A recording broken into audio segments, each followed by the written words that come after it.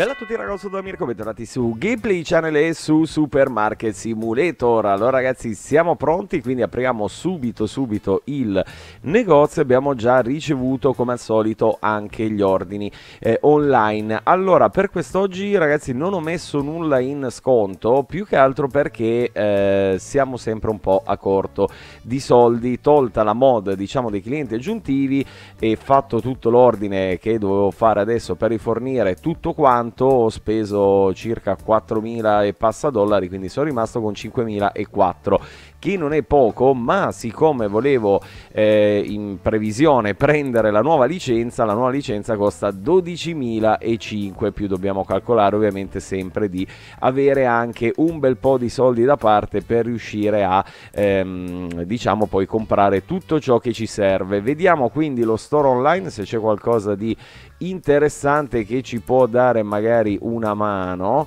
Qua c'è una marea di roba che mi richiede questo, porca miseria, c'è veramente una marea di roba. Vabbè, proviamo ad accettarlo, vediamo se riusciamo a fare qualcosa. Allora la soda, quello, ok, quindi no, che cacchio ho detto che volevo? Aspetta, oddio, guardate, non mi ricordo già più. Allora, la soda, ok, le verdure, il pane quello lì, per cui vediamo, allora, un pane, questo qua, ok, poi abbiamo detto vuole uno di questi e ok, poi c'erano, vabbè, le verdure, quella con l'etichetta bianca, la soda, quindi questa qua, ok, le verdure sono queste qua.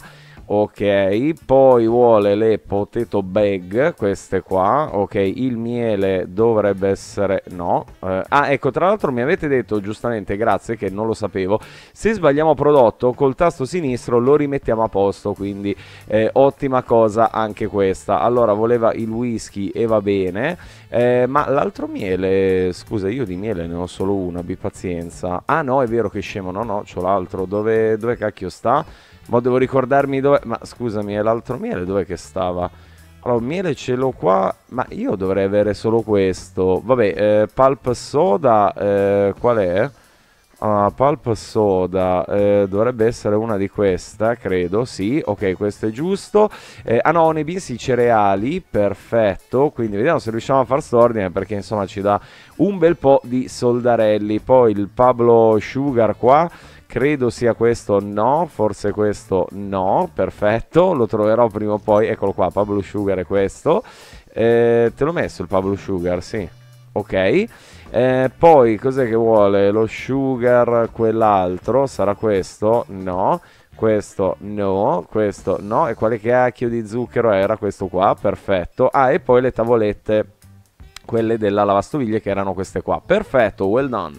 Ok, quindi possiamo andarlo a spedire, tacchete, voilà, ottimo, dai, così qualche soldino, almeno con gli ordini online riusciamo a farli. Ammazza che bordello, ma io c'ho la cassa aperta, ma che pirla, mica me ne ero accorto, ero convinto di averla chiusa ragazzi, non me ne ero assolutamente accorto, questi sono qua in coda da mezz'ora, mannaggia la miseria, vabbè, pazienza, scusi signorina, non l'avevo vista, abbia pazienza, che dobbiamo fare, allora, questa ha preso solo sta cosa, quindi vuoi 45, ti vai con Dio, ammazza questo quanto whisky, ti vuoi ubriacare stasera, porcaccia la miseria.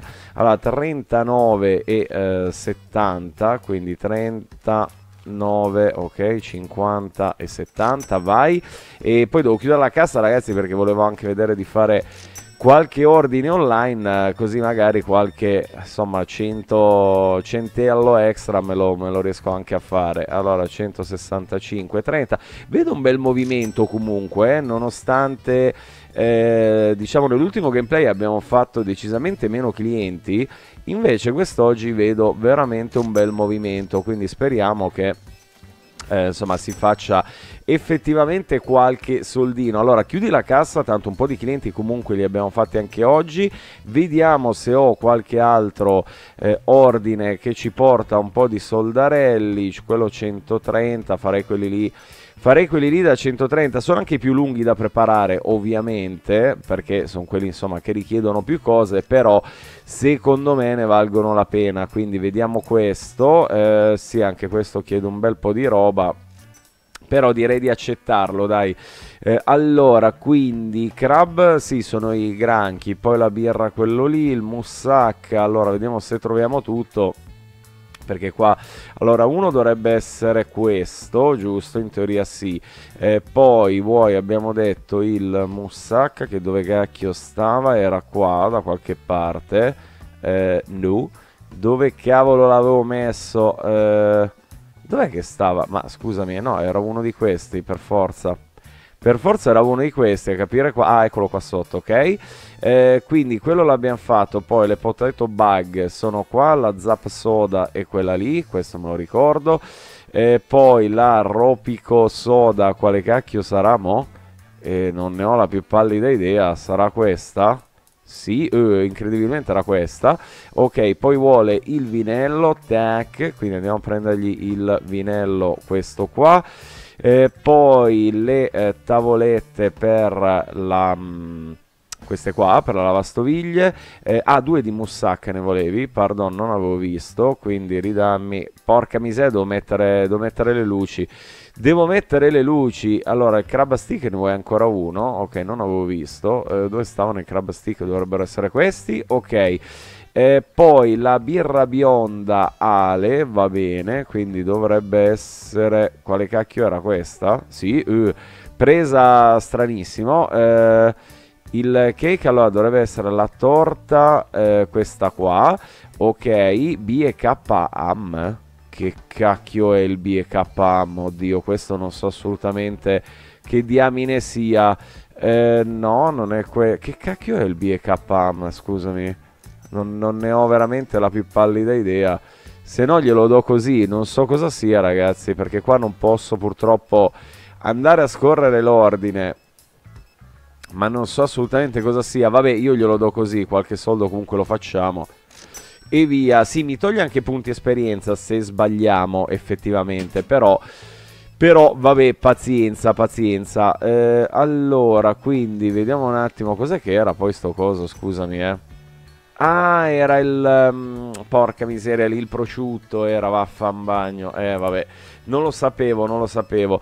Vabbè, vediamo se riusciamo a fare anche questo, magari. Anche questo vuole un sacco di cose, adesso so qual è. Ok, quindi direi che lo accettiamo. Questo vuole la vodka, vuole la birra, vuole un sacco di roba. Quindi allora la vodka, ok. Allora B e K AM dovrebbe essere il prosciutto, credo questo, sì.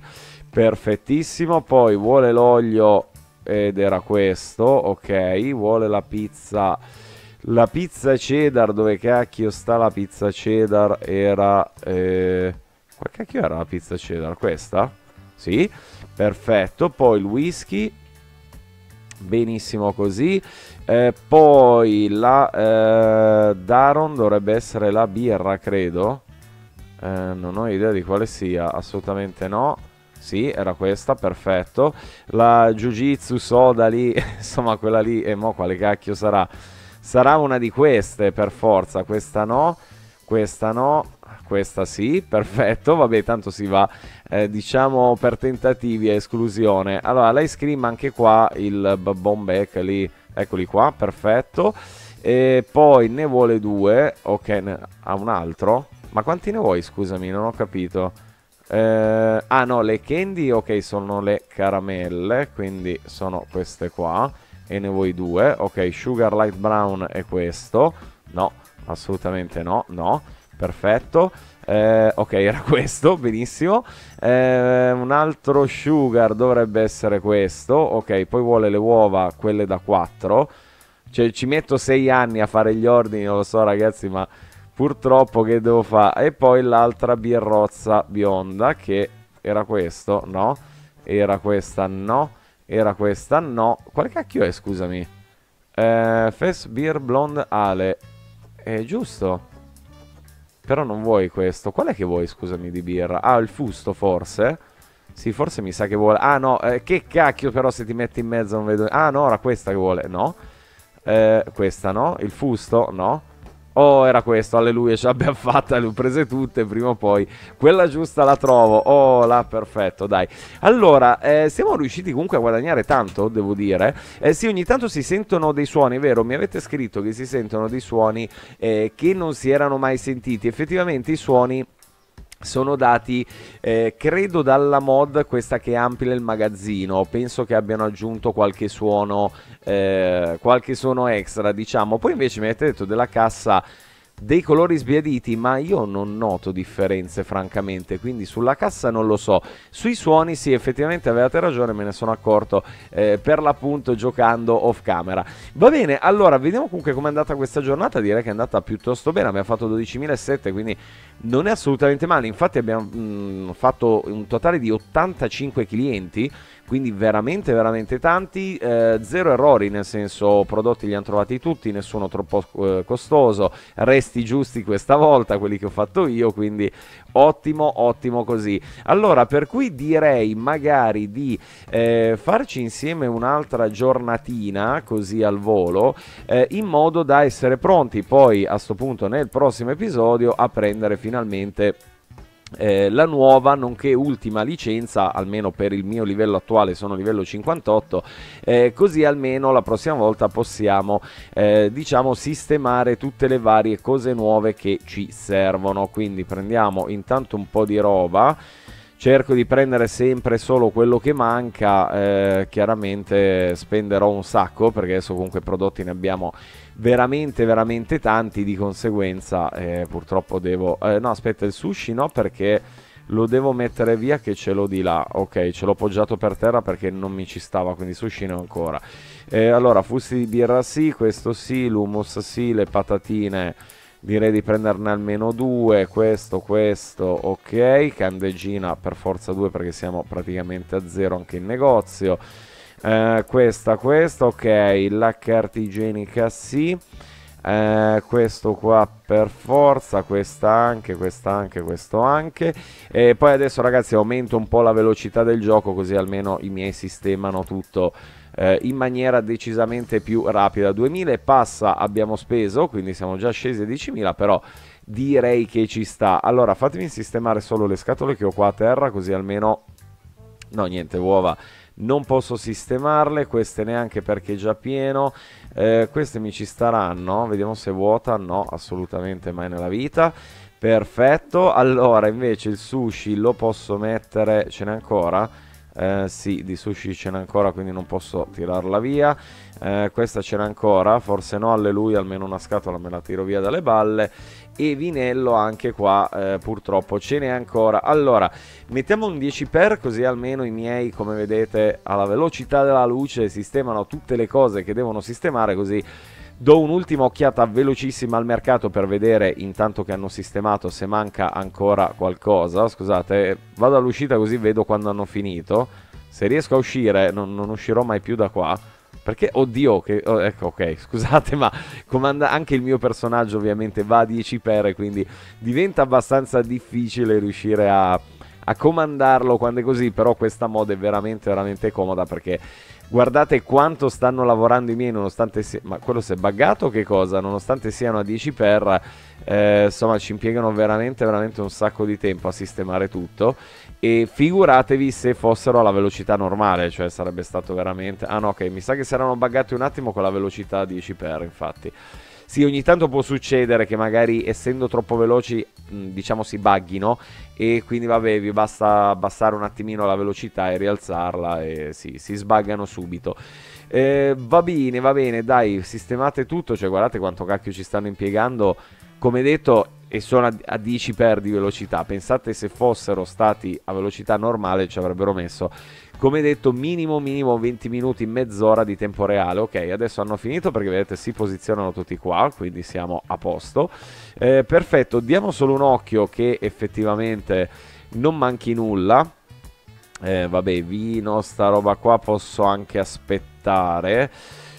Magari prenderei giusto due cose di queste. Va bene, prendiamo anche due cose di queste qua che possono sempre servire. Candeggina, vabbè, la prendiamo perché ne abbiamo veramente poca. Magari anche un altro di riso. La vodka posso anche aspettare un attimo, di questo ne abbiamo perché sugli scatoloni grossi magari prendiamo una salsa piccante, le cotolette sì, sushi grande no perché ce l'ho, vabbè dai direi che siamo anche messi piuttosto bene, magari una giusto di patate, una di patatine, cereali sì, magari pollo ne prenderei ancora una, tanto il posto dovrei averlo in teoria. Candeggina questa comunque ne abbiamo, prendiamo ancora un po' di roba e così almeno abbiamo il magazzino pieno e sono tranquillo, insomma, che non mi finisce niente durante la giornata, perché se poi devo fare gli ordini online chiaramente non ho tempo di star lì a vedere cosa manca, insomma, così almeno loro hanno tutto quello che gli serve per rifornire man mano che finisce la roba. Ok, dai, altri 1400, direi che siamo a posto. Abbiamo chiuso comunque con 9220, che non è male, perché comunque lì, madonna patatine quante ne avevo, marò quante ne avevo, non mi ricordavo più di averne così tante. Allora questa vabbè è finita, ok, questa la mettiamo qua, ok, e vabbè patatine per un po' non ne prendo perché non mi ricordavo più di averle per terra, porca miseria. Vabbè, fa niente, dai, tanto bene o male le patatine vanno. Ok, dai, allora apriamo ancora un attimo il negozio, così vediamo di fare un attimo la giornata insieme, così vediamo come andrà anche quest'oggi, anche per avere un attimo un paragone come numero di clienti rispetto alla giornata precedente, che è andata benissimo perché abbiamo fatto 85 clienti, quindi direi che è andata veramente veramente bene. Allora, ok, questo vuole un po' di roba, vabbè, accettiamola. Non me l'ha accettata. No, non me l'ha accettata, vediamo se non si è buggata la moda. No, ok, adesso me l'ha accettata. Perfetto, perfetto. Allora, questo vuole le scaloppine al gratin, perché io ho delle scaloppine al gratin. Quando è successa? Sì, questo, ok. Non sapevo assolutamente fossero scaloppine al gratin, ma manco per il cacchio. Ok, poi vuole il latte, quale sarà adesso? Questo? Sì, perfetto. Poi il VC. Qual è adesso quello del VC? Scusami, sarà questa? Sì, ottimo. Poi un cleaner che dovrebbe essere questo, perfetto. Poi vuole le French fries, quindi patatine fritte che sono di qua, perfetto. Poi le potato pops. Potato pops dovrebbero essere i sacchetti patatine, questi qua. Questi sono le C-Pops. Ah, vabbè, sono queste, ok. Quindi voleva anche queste, ma le Potato Pops no, non sono queste. Quali cacchio sono le Potato? Ma è il sacchetto questo? No. Oddio, mi sono perso una cosa di patatine, scusa. Vabbè, poi adesso vediamo se le trovo da qualche parte. Poi vuole comunque una cosa di ketchup e non vedo un cacchio se... Ma porca miseria, ok. Poi vuole la carta igienica, questa, perfetto. Vuole dell'olio, che sarà o questo o quell'altro, infatti quell'altro, giustamente. Va bene, rimangono queste cacchio dei potato pops, che non so cosa siano. Potato, vabbè, so patate, ma queste non sono, queste neanche. E io altre patate però non mi pare, a meno che non siano qua delle patate, ma non mi pare di avere patate di altro tipo qua. Forse queste. Ah, eccole qua. Ok, perfetto, sì. Io pensavo fossero tipo olive ascolane quelle lì, invece sono patate. Va bene, comunque l'ordine ce l'abbiamo fatta a farlo correttamente, perfetto. Sì, sentite i rumori di cose che sbattono, e penso sia questa mod qua che ingrandisce il magazzino che mi ha dato questi suoni aggiuntivi, perché effettivamente prima non c'erano, quindi questo tipo di rumori dipende da quelli lì. Va bene, allora anche lui vuole un po' di roba, perfetto, quindi niente, di qua non me l'accetta più, c'è ancora un po' di bug sta mod, devo vedere se hanno fatto poi qualche aggiornamento, perché effettivamente non lo so. No, no, che cacchio sto facendo? Allora il pepe è questo, perfetto. Poi vuole la soda, questa strana, che sarà una di queste, non so quale è questa, perfetto. Poi vuole la birra, quella nella confezione da 6 dovrebbe essere questa, perfetto. Oddio, sì, è rimasta un po' buggata, ma fa niente. Veggie mix, quindi verdure miste, e questa qua, Perfetto. Poi l'ice cream vanilla, quale cacchio è il gelato alla vaniglia? Chi se lo ricorda? Questo dovrebbe essere... Oddio, ok, sì, è parecchio buggata ancora questa mod, va bene. Poi vuole il cleaner questo qua. Sto a fare la torre di Pisa, sto facendo il giocoliere ragazzi, va bene. Vuole le tavolette, boom boom, qua, no, non sono queste. Che cacchio ho preso? Cos'è che ho preso? La birra bionda? Come ho fatto a prendere la birra bionda? Scusami. No, non sto capendo.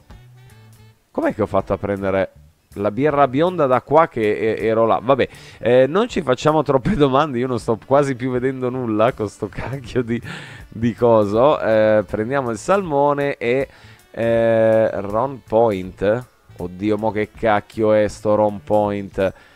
Madonna, non lo so, Ampastri? Non ho idea di che cosa sia, ragazzi. Non ne ho la più pallida idea. Sarà questo? No? No? Sarà qualcosa di questi nuovi, immagino, perché... boh. Non ne ho veramente la più pallida idea. No, questo è chicken. Che cacchio è il rompone? Vabbè, senti, se no glielo do così.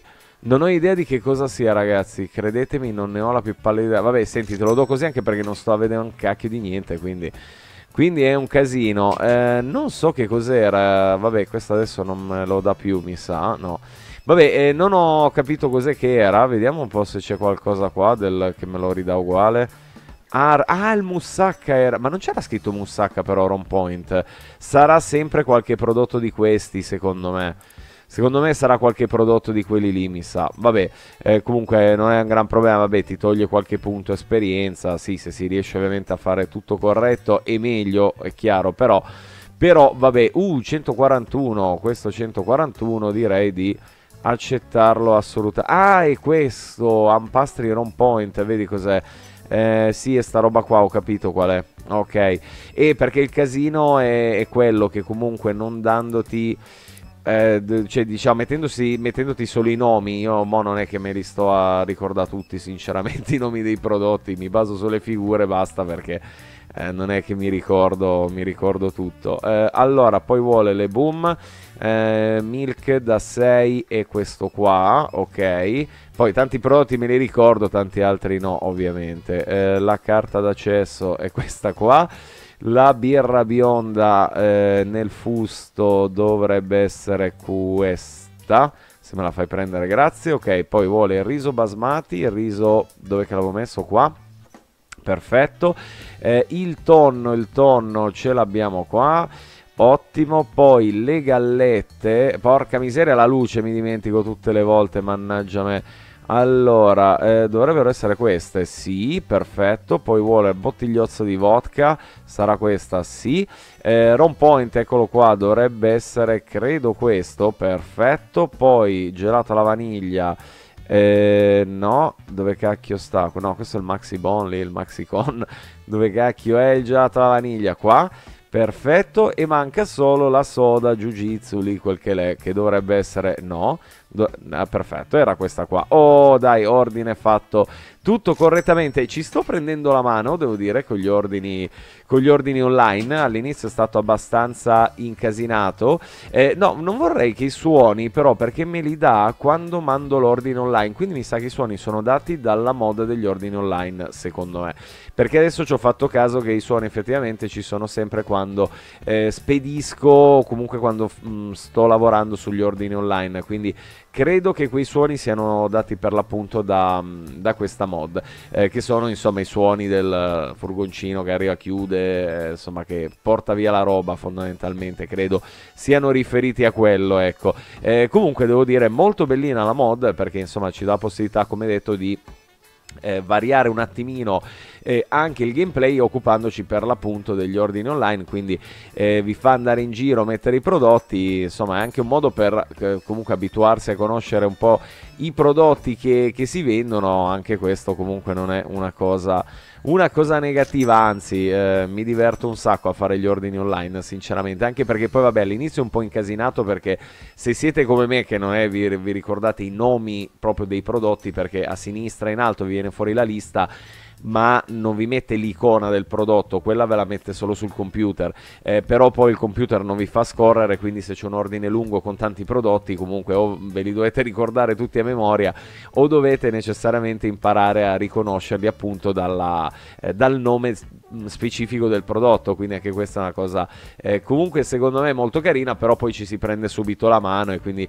insomma si riescono a fare anche parecchi ordini giornalieri, calcolando che comunque ogni ordine ci dà anche magari 140-150 dollari, non è assolutamente male, perché insomma alla fine riuscite a portarvi a casa tranquillamente anche 1000-2000 dollari in più al giorno grazie agli ordini online. Poi dipende ovviamente quanto siete veloci a inscatolare la roba. Perfetto, allora abbiamo finito anche questa giornata, quindi vediamo un attimino quanto abbiamo fatto oggi meno. No, in realtà uno in più, addirittura 86 clienti, ottimo. Sempre nessun problema riscontrato né nei prezzi né nei resti né tantomeno nei prodotti non trovati, quindi ottimo, perché comunque vabbè, con questa organizzazione diciamo del supermercato e del magazzino riesco tranquillamente a star dietro, e anche i miei magazzinieri riescono a star dietro comunque a 86 clienti, e non è male, perché insomma comunque anche 86 clienti non sono pochi, ti svuotano il negozio mica da ridere, però comunque riescono tranquillamente a rifornire il tutto. Chiaro, non sono i 120-130 clienti della moda, ma già 85 comunque ti fanno guadagnare insomma cifre di tutto rispetto. Quindi visto che adesso abbiamo chiuso con 17.071.93, sicuramente nel prossimo episodio riusciremo per l'appunto a prendere l'ultima licenza, quantomeno l'ultima come detto per il nostro livello, e poi dovrò però salire, e lì sarà un po' lunga ragazzi, perché dovrò salire fino a livello 70 per le prossime 3 licenze. Il problema è che sono a livello 58, quindi ce n'è un bel po' di lavoro da fare, ce n'è veramente veramente tanto, per cui adesso vedo un attimino, a sto punto valuto se rimettere la moda dei clienti o se invece andare tranquilli così fino a che non arriviamo per l'appunto a livello 70, e che come detto sono 12 livelli da fare, non è sicuramente poco. Potrei pensare magari nel frattempo comunque di ingrandirmi ulteriormente, però il problema è che l'ingrandimento come vedete ci costa 24.600, quindi anche questa è una gran bella legnata, riuscire ad arrivare a 24.600 in questo caso anche senza la moda dei clienti, pur facendone insomma un'ottantina, 86 quelli che sono al giorno, si fa parecchia fatica, cioè ci si impiega veramente parecchio tempo. Vabbè, comunque adesso penso un attimino a come gestire i prossimi gameplay, anche sulla base ovviamente di quello che mi direte qua sotto nei commenti. Detto questo ragazzi, quindi io vi invito anche quest'oggi a sostenere questa serie, mi raccomando, perché non vi costa nulla, quindi spolliciate, lasciate un sacco di like, condividete, commentate, iscrivetevi al canale se non siete iscritti, attivate la campanellina delle notifiche per chi vuole dare un contributo concreto al canale, come sempre può fare attraverso gli abbonamenti YouTube o il tassino grazie di sotto di ogni mio video. Detto questo giovinotti, io vi ringrazio, vi saluto e ci becchiamo nei prossimi gameplay. Ciao belli!